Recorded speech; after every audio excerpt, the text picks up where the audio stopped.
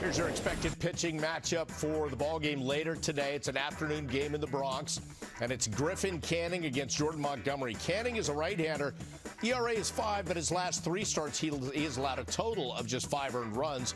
Meantime, for Jordan Montgomery, making his 16th start, gave up six innings, 8 hits, 3 runs against the Red Sox, took a loss in his last outing.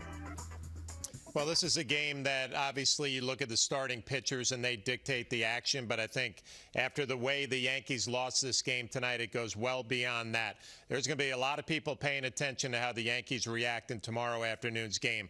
The fan base, first of all, the organization, second of all, the manager and coaches are going to be watching and saying, how do you react after a gut-wrenching, terrible loss when you're trying to fight your way back into it? You have to go out there tomorrow and make a statement as a club. You can't say anything. You got to go out there and show it and try to win a ball game.